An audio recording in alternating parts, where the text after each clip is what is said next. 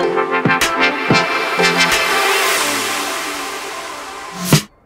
this is Jared Cochran with Family Church. Welcome to our podcast. I'm excited that you're here.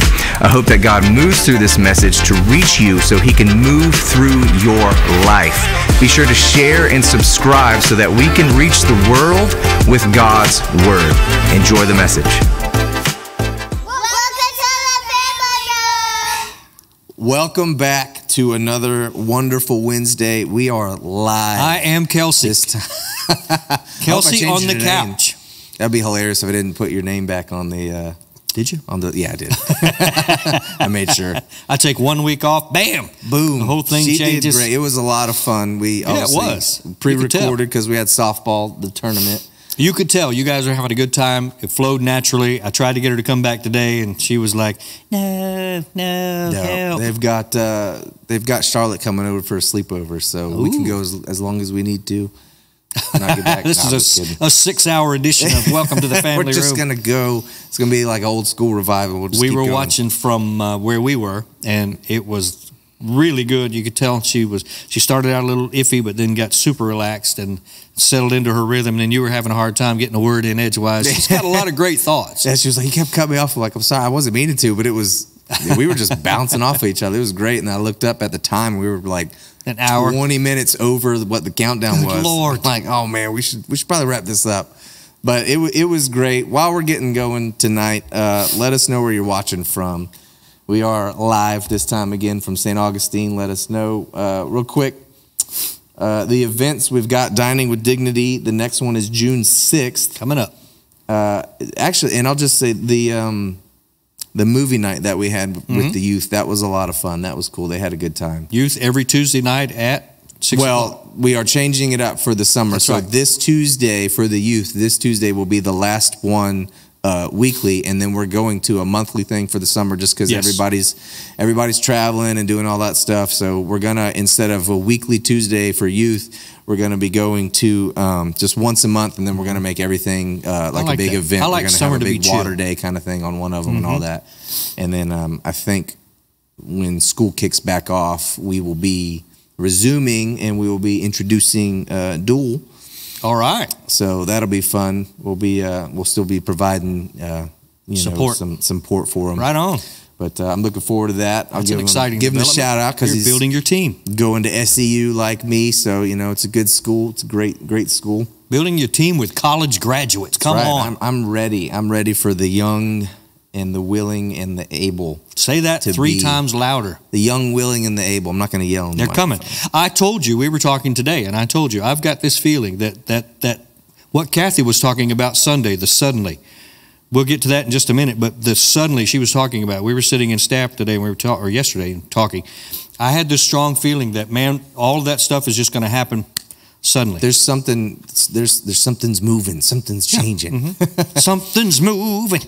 I've been feeling it, and like that. The Sunday was so much confirmation. Y'all got for anybody that is not serving, you're missing out because you're not serving. You also missed Sunday's team meeting. It was incredible, and then we had that huge prayer at the end of it. Like you could tell, the Holy Spirit was already there. He was ready to move. Y'all preached like half my sermon. I was sitting back there. I'm like, stop. Okay. It was confirmation. I had confirming it.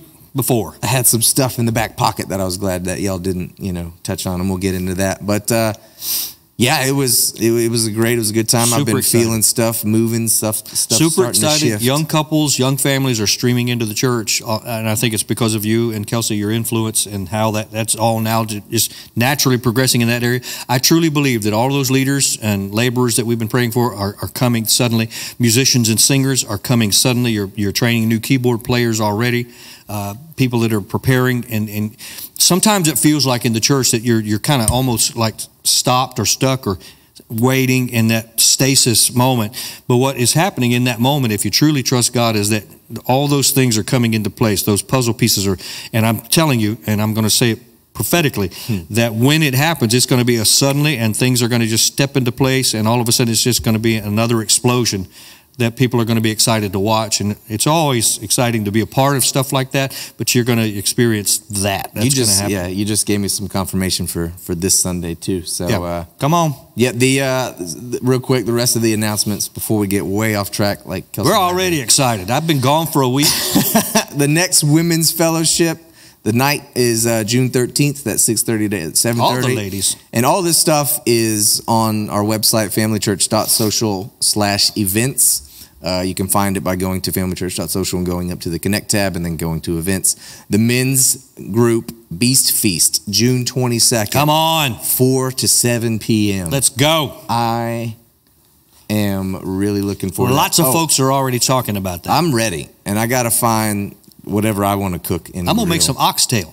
Are you? Mm-hmm. I don't know what I want to do. Yeah, we're going all after it. But guys, Kelsey, put in the comments what I should cook for the Beast Feast. Say it, whatever you're cooking. Guys, if you have not registered for that, it's on the website. It's on the website. They can go to that. You can register for it. You can tell us right there what you are going to be preparing. The church is going to provide all the sides and all the drinks and all that. But we're asking the men who are participating to create something, Beast Feast. Make some possum, cook some armadillo, cook a raccoon. I don't care, but yeah, I do care. I don't like raccoon. That sounds like a little too close to getting rabies. Somebody go just shovel something up off the side of the road. And cook Sounds some roadkill. And it's going to be good. And it's going to be on the 22nd of June at 4 from 4 to 7, the week after Father's Day. So it's going to be fantastic. Yes. Oh, and then with the youth, Kelsey was saying Brooke, Dual, me, and Kelsey will be doing some brainstorming to come up with hardcore brainstorming to come up with what we're doing with the. I'm scared this table's gonna fall apart like it did earlier again.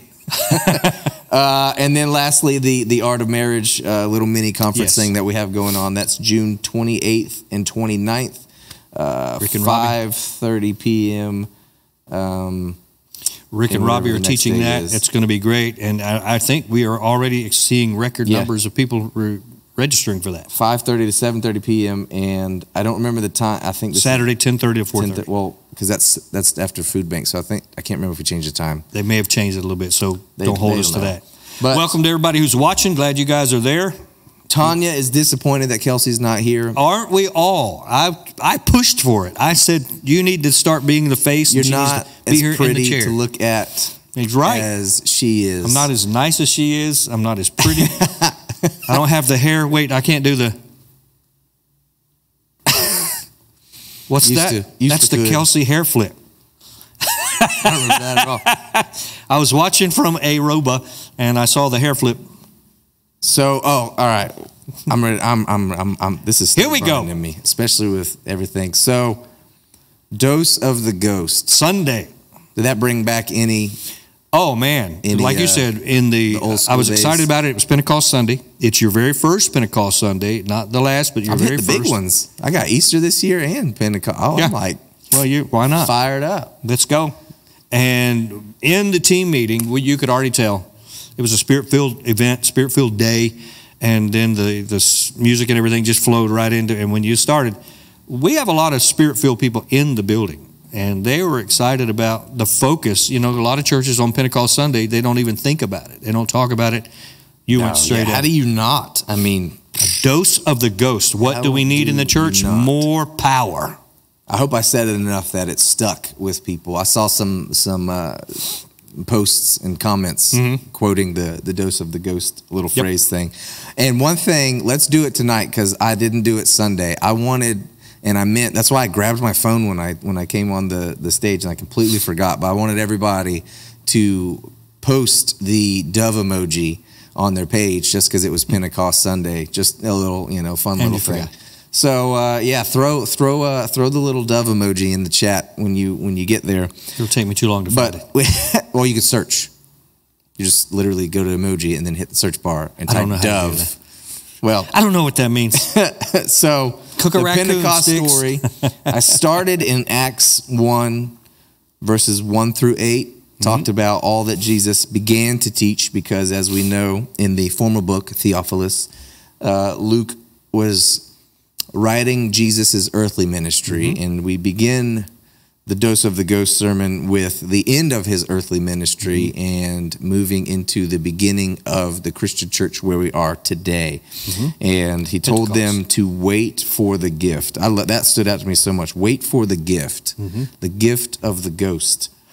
The gift of the ghost. Be baptized with the Holy Spirit, and you will receive power Pentecost when Sunday. the Holy Spirit comes on you. Pentecost is 50 days after the resurrection.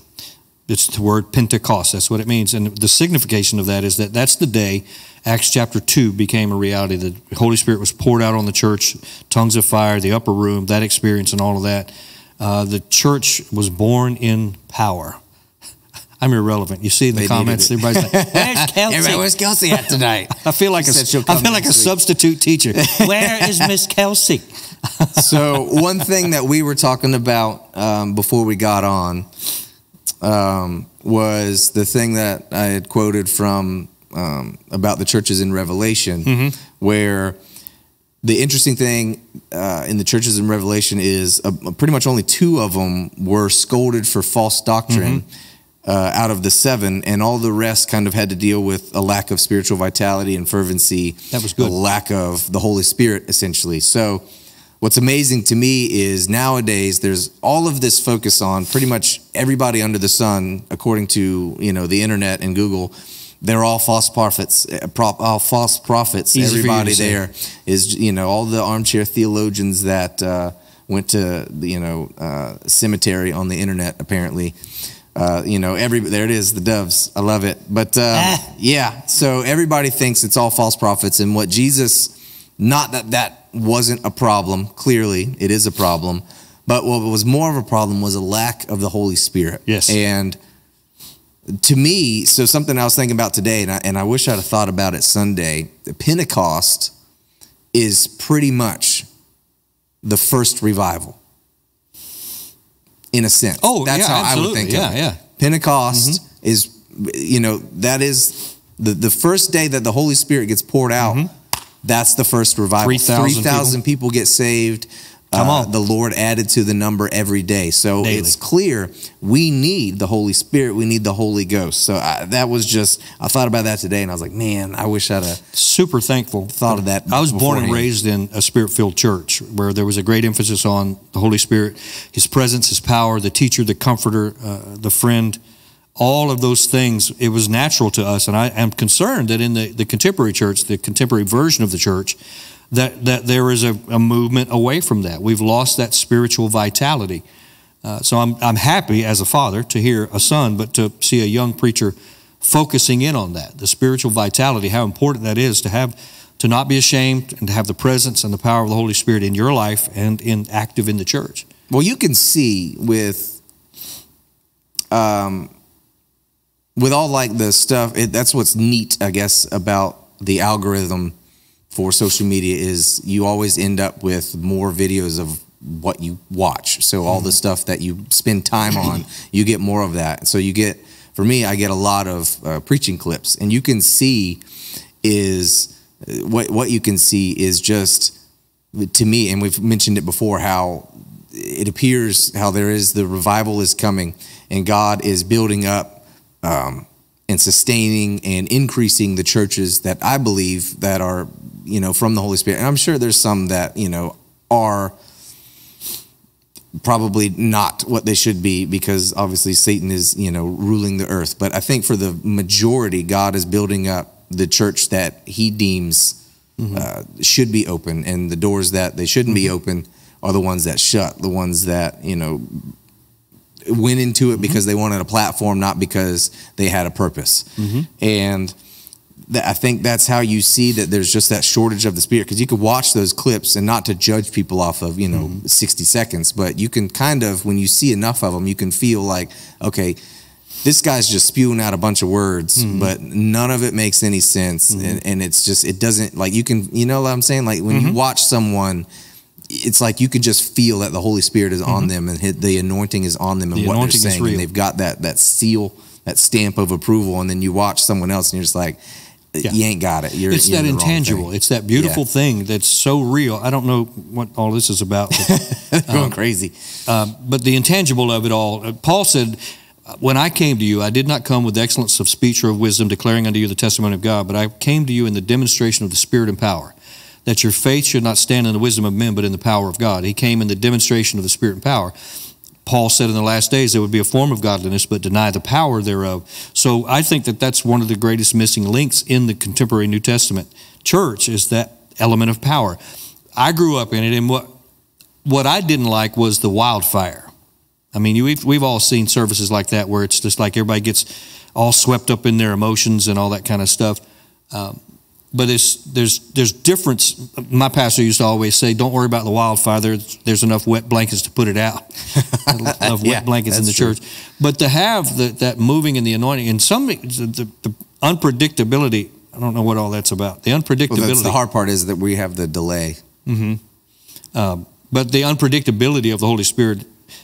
But when the Holy Spirit is truly active in a place, lives are changed, souls are won, bodies are healed, bondages are broken, all of that, because of His power. I saw, while I was studying for this, actually, I saw there was like a 17-minute clip that went, I guess, around a while ago. It was Kenneth Hagin in one of his services where it was just, everybody was, one of those moments where it was just, they were all swept up, that whole drunk in the Holy Spirit kind of thing, and they were all just going, and it was like, I watched a little bit of it, and then I ended up turning it off just because I didn't want to watch 17 minutes of that. So judge me if you want to, but I think that's hilarious that there's enough wet blankets to.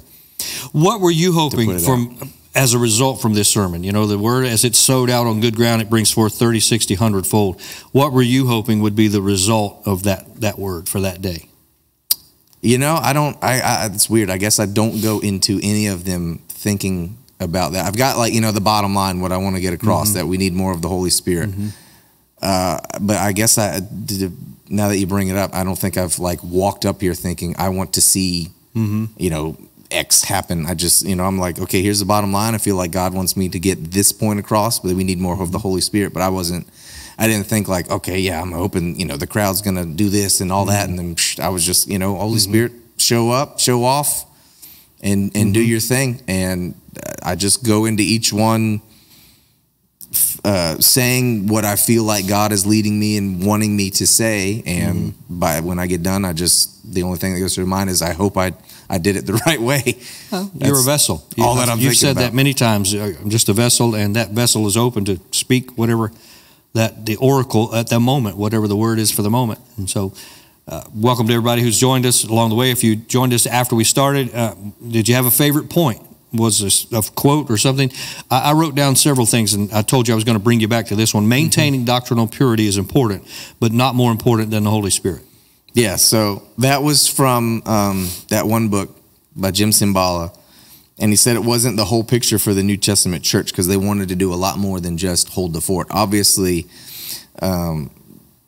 and I'm sure if maybe eventually this will come back up, but if we had that larger platform, I'm sure people would be ripping that little clip up and saying that, I'm saying, oh, we don't need doctrine in the church. Obviously, we do need doctrine. We need we need correct theology. Now, that one's going to get clipped up.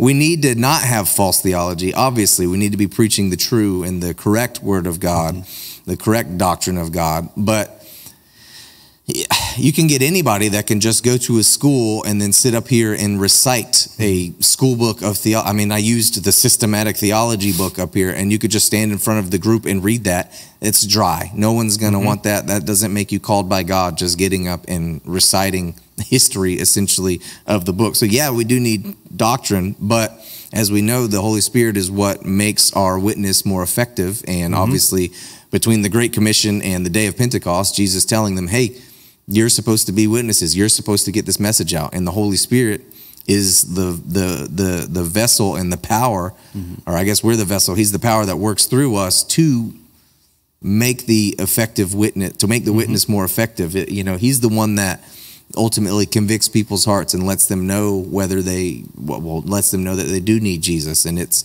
you can get up and stand on any street corner and talk whatever under the sun.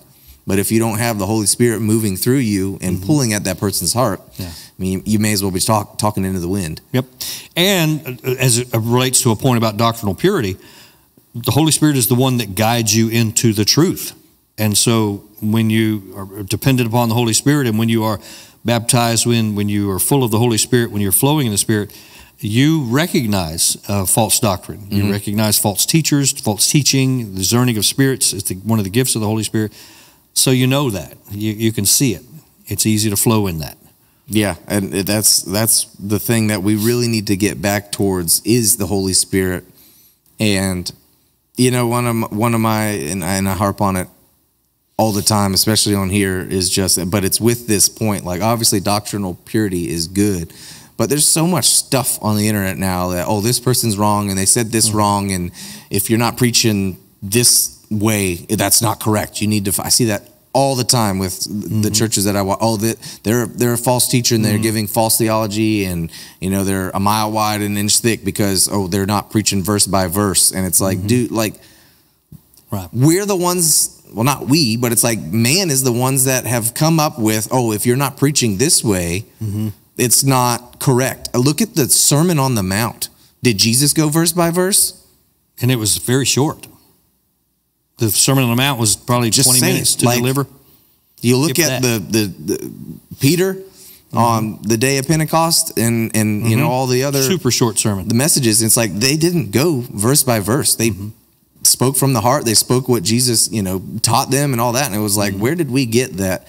You have to do it this way or it's wrong. Or if you don't do it this way and it's wrong. And if you're not worshiping this way, it's wrong. And worship needs to sound like this. The same thing where, if it's not hymns, it's not correct. And it's like, I think it's if hymns are the only thing that's correct, then throw the whole book of Psalms out of the Bible. It's my opinion that that's just easy and it's lazy. It's the laziest way to do it, to point out what you hate, what you don't like, what you're mad at, who you disagree with. Oh, yeah. Rather than just focus on the truth and speaking the truth.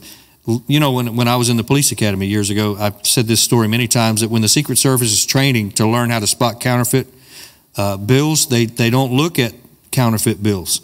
They look at the real bill until they know it so well that when they see a counterfeit, they immediately go, oh, I know. So to me, that's similar to what God does to the Holy Spirit while we stay in the Word, while we study the Word. You made a point, and I liked it. It was really, because I think there's a lack of this.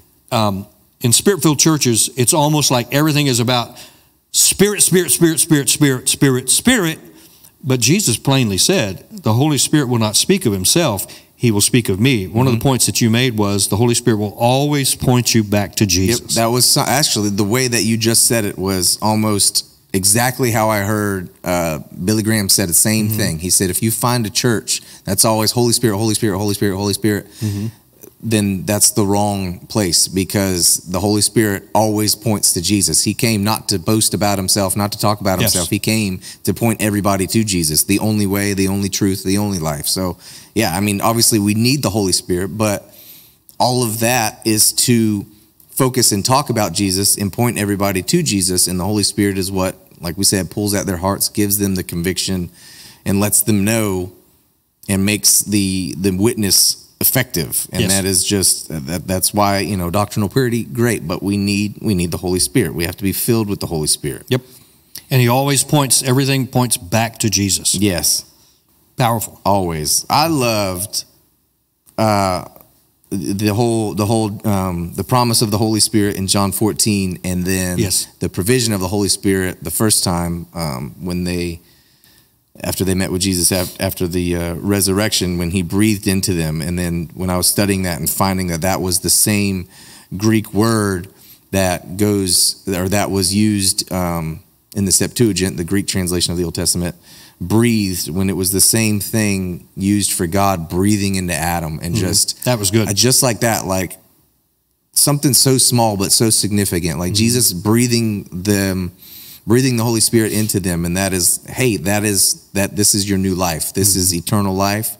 That's the seal. That's the stamp of approval and eternal life. The stamp of salvation, being the Holy Spirit, just breathing on them. And then the same thing with Ezekiel 37, the dry bones and breathing back into them. Just the Holy Spirit it's the breath of life, that breath of fresh air that we all need. The Spirit of God. Kathy Murray, glad to have you back up there in Sandy Ridge. A good comment. The Holy Spirit is God, part of the Trinity. You pointed that out. You pointed that out Sunday, that he is, as part of the Trinity, a very important part, relevant and important. So many times in churches these days, he gets overlooked. Yes, we spend so much time, I think, focusing on this and focusing on that, and then it's just, there's clearly just not enough focus on the Holy Spirit. Not that needs to be the main focus, but clearly we've backed off from him too much that we've lost some of that power, and it's time to step back into that. There is a shortage of the Spirit. There's definitely a shortage of the Spirit, and that is why we've got to get back to repenting and getting filled with the Holy Spirit and seeking his power to make ministry effective. And the whole thing of ministry is not just what happens on the stage from the pulpit. Ministry is what happens around your dinner table with your kids and your spouse. Ministry is what happens even around the dinner table with your family at Thanksgiving or Christmas. Ministry is what happens at your job, in the grocery store, in the line at schools, talking to your kids' teachers. I mean, you are called to witness and be a minister to people. And it's not that you need to have the entire Bible memorized, but the Holy Spirit will give you the words and tell you what. I mean, Jesus literally told the disciples that he would give them the words for what to say. So it's we get so tripped up on worrying about Cop was next to Taz. We get so tripped up worrying about what to say instead of even trying to say anything. What I've always loved about the Holy Spirit in our lives and in the church is I guess it's just part of my nature. I've always kind of liked structure. I've been a very structured person my whole life, but it's surprising to me that in this area, what I really love about the Holy Spirit is that unpredictability, the presence of the Spirit, how he just comes in, the mighty suddenly. There came a sound from heaven as of a rushing mighty wind, and it transformed that whole thing, transformed all of them, empowered them in a moment. And that unpredictability of the Holy Spirit. And when he shows up in our churches, what happens, man? The conviction that comes, and suddenly lives are changing. And one person is standing there laughing, and the next person is standing there weeping, and it's all okay. It's all a part of what God is doing in that moment. I love that little phrase. Today in the church, we have a shortage of the Spirit. So, yeah, and I think a lot of that too. The problem with the churches is that we're so used to not seeing him that when he does show up and people start weeping or laughing or dancing and whatever, that we don't realize that he's working on them in that moment, and we just look at it like it's weird, right? And it's so shocking to. I still fight with that, with the Christian culture, because we're so used to not seeing it. And that's how depressing it is. The shortage of the Spirit is just that we're not used to seeing any of that. Like tongues. I mean, you see in Acts, every time there was an outpouring, people started speaking in tongues. And now it's like if you go into church and you've never heard of it, you're like, whoa, what is this? Right. And then, oh, well, there needs to be this happen and all that. And it's like, come on. And the story that I told in the team meeting was, we never know how people are going to receive what the Holy Spirit is doing at that moment. And in our minds, we're thinking, this is going to turn them off. I find that 90% of the time is the exact opposite. There's a witness somewhere inside of them that they go, wow, this is supernatural. This is not boring church. This is burning church. This is something different. And the Spirit bears witness with their spirit that this is real. I told you in the team meeting about the young man who said, whenever that guy speaks in tongues, I get it. I don't understand it. I don't know anything about it. But man, I just get excited about it.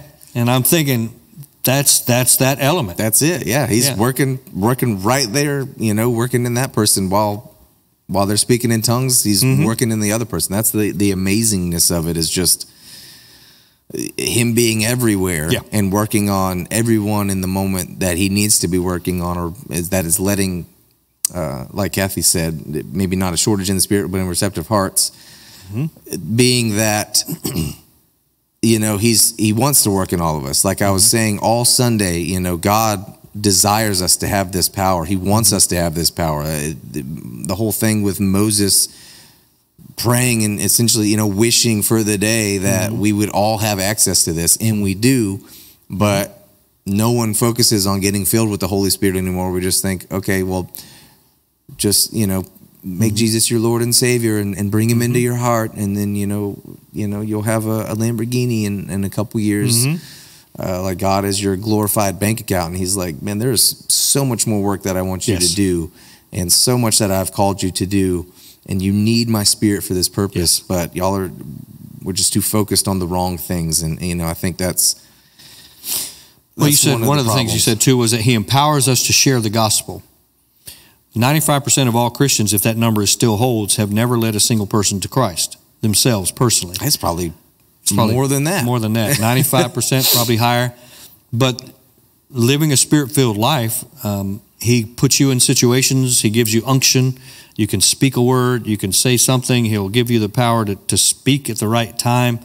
And when you say that, he'll make somebody hear something you didn't even say. That's a fact. Yes. I've heard it. You've said stuff that you've thrown it back, and I'm like, I don't remember saying that at all. And I've heard other preachers talk about that, where somebody will come up to him in a store, and they're like, man, I love Sunday when you said this. And he's like, I didn't say that. I didn't say that. But it's just, that's what they heard. With the whole Holy Spirit. Yeah. Just moving around and working on people. I love it. We need to be in prayer, just like the New Testament church in that day, to pray that the Holy Spirit is poured out again. These are the last days, and according to the prophecies, it shall come to pass in the last days, saith God, I will pour out my Spirit on all flesh. On the day of Pentecost, when the people were standing there and they said, what is this? Peter said, this is that. Yeah. That was spoken by the prophet Joel. Pointed it out. Yeah, that's what I love. He pointed that out, and then he goes back and he talks about the prophecy that David told about Jesus. And so, and I'm saying it Sunday, according to the internet, Peter would have been a false prophet because he didn't go verse by verse then on the very first sermon. So he just preached repentance. He just preached, whatever. Well, we're going to heal the sick. And that's what we need. We need the Holy Spirit again to show up. I mean, just like that, Pentecost being the first revival, and we're praying for revival. But before we get there, we need to be filled with the Spirit before anything will happen. Before before revival will come, we need another outpouring of the Holy Spirit. That's why I said we need essentially another Pentecost. We need that that outflow, that overflowing. You broke down the Greek word dunamis, dynamite, the power to do. You started. You got on that for a couple of minutes. Yeah, the explosive power. I thought that was so cool, that the power dunamis is just explosive. I mean, literally where we get dynamite from. And you think about that, like, what an illustration for just the way that the power is, just to explosive. Not, it can consume an entire area, can consume an entire person. It has the power to break things apart, to shatter things. It's explosive, so it's burning. I mean, there's just that's such a loaded word when you think about it like that. Like, this is so explosive. It has so much power behind it. It can hurt you, but it doesn't. Like I said, when I blew the leaf blower on Tyler, let's talk about the leaf blower. It can blow the house down. I like that. Did you expect it? No. Where'd you get that? I'm glad. It popped up in my head. That was the one I told you. It popped up in my head when I read that, the mighty rushing wind. And the first thing when I wrote it down originally, I wanted to do it with the Bible, obviously, because I felt like that would have been just powerful. Like, this is the word of God, and the mighty rushing wind. And then I kind of sat back and I was like, man, all of the church that kicked that Bible on Super Bowl Sunday and all the other weird little illustrations, I was like, I'll just use a bigger book. Just a regular book, because I don't want to give anybody any type of thing, to get their feelings hurt over, something like that. And then, I was like, also, I don't want it to come across that I was like disrespecting the word of God. True. But then, like I told you later, I was glad I didn't, because of how bent up the pages got. And I'm so like such a stickler for like the perfect, like I hate when there's like the people that bend the book all the way down and there's the crease. Like, I want it to be so pristine. Like, if you dog ear the pages, Don't do it. Please go somewhere else. Like, get a bookmark, put a piece of paper, some toilet paper in there. I don't care. I can't, like, I want it to be clean and perfect. Look, I don't know. Do you mark up your Bible? Do you write? I highlight it, yeah. Okay. But like, I'm not that dog ear guy. Like, I'll cut a sticky note and stick it on there or something, but you are not going to find me bending a page. So everybody watching, do you guys, are you born again? Are you Spirit-filled? Are you seeking daily the experience and the expression of the Holy Spirit in your life? And if so, where, when, how, what is the response? How does that happen? What difference has the Holy Spirit made in your life? I know that for me, when I was a children's pastor, 1982 to 85, I preached on the Holy Spirit because we wanted the children to understand that gift, the gift of the power of the Holy Spirit. Did I ever tell you the story how I hid the chicken in my shirt? No. Great story. I was a good children's pastor. Maybe I'll go back to doing that. Do we need one here? Or no, we've got that covered.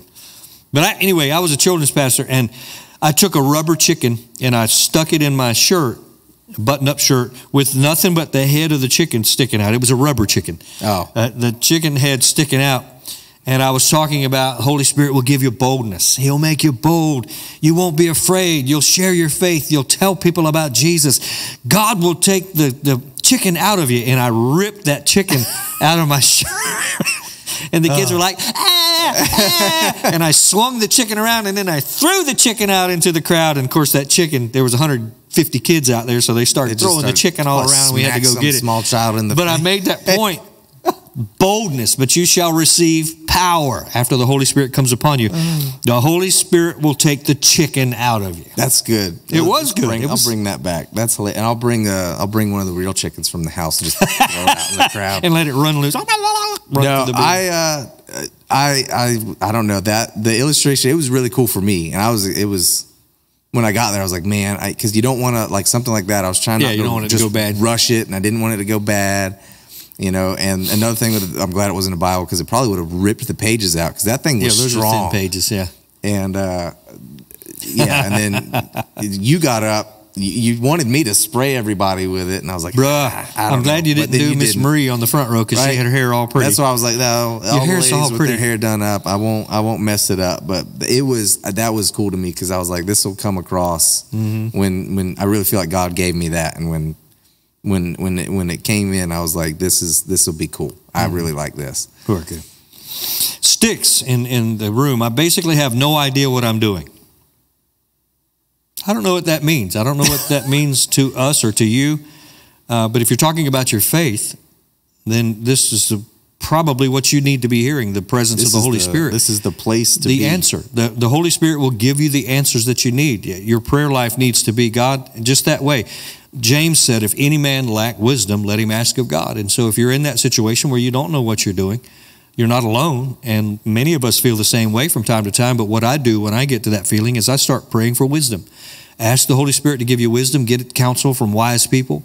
But the Holy Spirit, you need to be praying that the Holy Spirit will come alive inside of you. Because God wants to give you wisdom. He wants to give you His Spirit. And something phenomenal that I just heard from a sermon over the weekend was, and oh man, it was so good. It was we need to quit praying like we're trying to like talk a hostage out of the situation. You know, well, because you think about it, there's so many people have their prayers, you know, oh God, please do this, and you know, we're afraid to literally boldly come into the throne room anymore. Like they're begging. And begging God to show up and just, you know, tiny little, you know, oh, you know, help me get through the day and that kind of thing. We're afraid to just boldly step into the throne room and be like, I want your wisdom. I want your power. I want more of your Holy Spirit. I want more of this. I want to be able to reach people more effectively. I want you to show up in my situation so that I can show people who you are and how you showed up for me. I want people to see that my life has been so gripped and so changed by you, and how absolutely incredibly that you have gripped my life that I can't help but, you know, not contain it, and I want to get it out there. We've got to stop praying like, you know, we're just trying to negotiate God into trying to beg God doing something for us, and you know, hopefully we're not on His bad side. And for me, the greatest difference, since I asked the question earlier, the greatest difference for me has always been the boldness. as a young man, as a child, I was pretty timid. I was introverted. I was very timid. I grew out of it as I got older, but when I came to faith, I always felt like I was unprepared. My pastor was a genius, and he knew so much of the Bible, and I was in relationship with people that were very biblically sound. I didn't feel like I knew that much and knew enough, and so I just prayed, man. I went to the throne room and I just prayed. I want this. I want this experience. I want the Holy Spirit in my life, active. I submit. I surrender. I invite. Fill me, overflow me, and pour out of me. Speak to me, through me, and in spite of me. And for all these years, He's been faithful to do that. That's one of the things that especially when I was first getting going with this, and not that I haven't stopped, but one of the big things that I constantly pray for was the boldness like Elijah, the boldness like John the Baptist, because obviously that's just a huge hallmark of the Holy Spirit. And it's just something we all need, just to be so much more incredibly bold. And just like that, I think so many of us, probably through our entire lives, there's always somebody else that we'll look towards and be like, I wish I had that level of knowledge about the Bible. I wish I had that kind of anointing over it. And it's like, okay, maybe you'll get there someday. Maybe you won't. Maybe you'll pass them. You've got to focus on the path that God has you on, the purpose that God has you on. And that's why I love that phrase that we're all working for the same boss, but we're all in different departments, and we're all called to reach somebody in a different way. You can't have a person in finance trying to go work in marketing. Marketing has to handle that, and finance has to handle that. But you need both people to function as a business. So that's the whole thing with the body of Christ, is that we all have a part we're supposed to fill. And unfortunately, there's just so much division lately with everybody thinking that we're all supposed to be a hand, or we're all supposed to be a foot, and we're all supposed to do everything exactly the same way. And that's if you're not an apostle, not how we're going to reach the world. And we are members of the body in particular. I think they overlook that little word, in particular, which means different. It's a different situation. I'm thankful that as time goes on, you get more comfortable in your skin, and you get more comfortable staying in your lane and doing what God called you to do.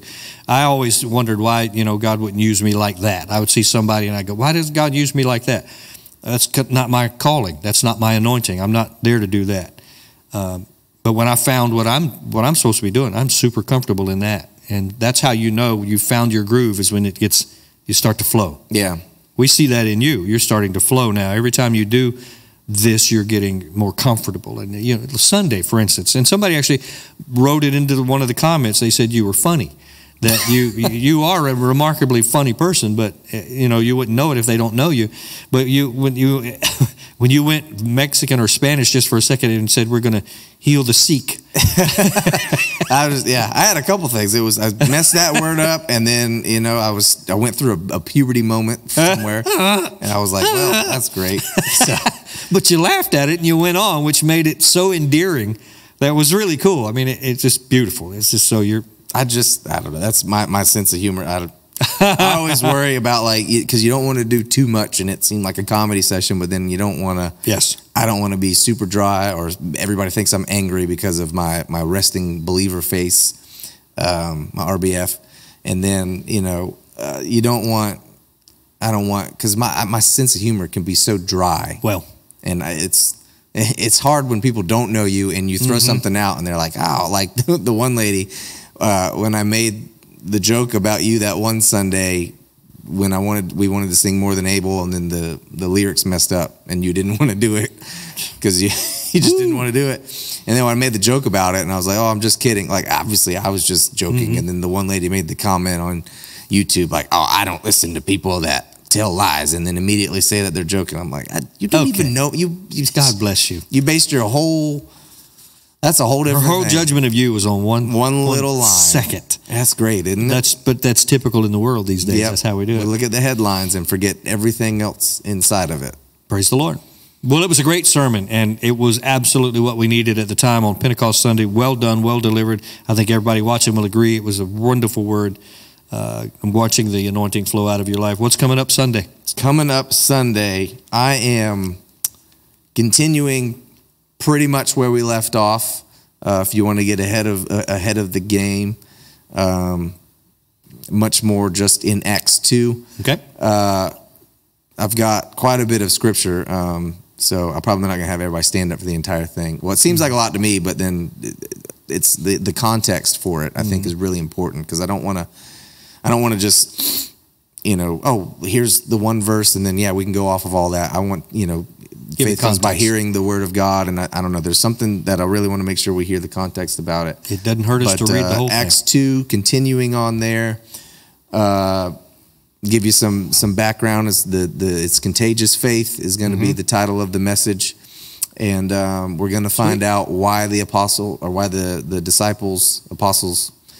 had to wait 10 days, because there was a reason for the wait. So if you're wondering why God always has you waiting in a situation, there's always a reason for it. So come Sunday, come early if you want to find out why they had to wait for the 10 days. Looking forward to it. And with that, send out an invitation to invite somebody to come be with you.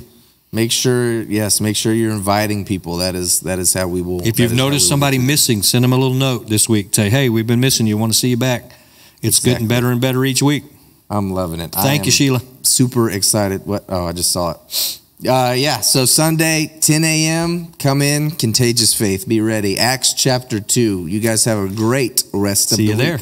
Hey, I hope that message spoke to you today. I want to say thank you to everybody who is involved at Family Church and those who help support this ministry. If you would like to get more involved, you can click the link in the description or head to our website, familychurch.social. We would love to connect with you, and you can find all of our social media platforms on our website. Also, if this message spoke to you in any way today and you liked it, consider sharing it on your social media in any way that you would like, so that we can help reach those far from God and return them to the arms of the Father. We want to see God work through you. We love you. Thanks again for listening. God bless you.